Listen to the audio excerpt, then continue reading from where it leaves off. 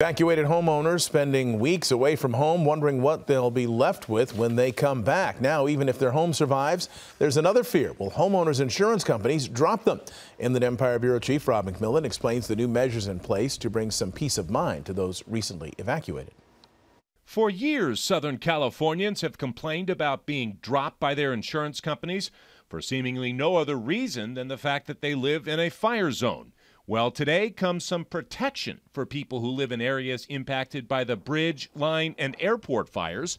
The insurance commissioner announcing a one-year moratorium preventing insurance companies from dropping any of those residents. It's temporary, but it's important, because so many people have been dropped. Michael Soller is California's deputy insurance commissioner. If you've just been through an ordeal like hundreds of thousands of people have in Southern California or had to evacuate your home, the last thing you should be thinking about is, am I going to have insurance? So who's affected by this decision? Well, anyone who lives within the perimeter of the 3 recent fires and anyone living in the zip codes immediately around those perimeters. I think it's an hallelujah statement because for us, we've run out of resources. Lake Elsinore resident Kim Cousins says he's watched almost all of his friends and neighbors get dropped in recent years.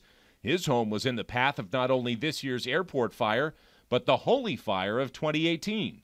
He says he's never filed a claim and is now on his 4th insurance company. Everybody in our homeowners association in that loop has been canceled over the last 2 decades. And so it becomes very problematic trying to find an insurance company. So we're all shared knowledge on what insurance companies we're still rating.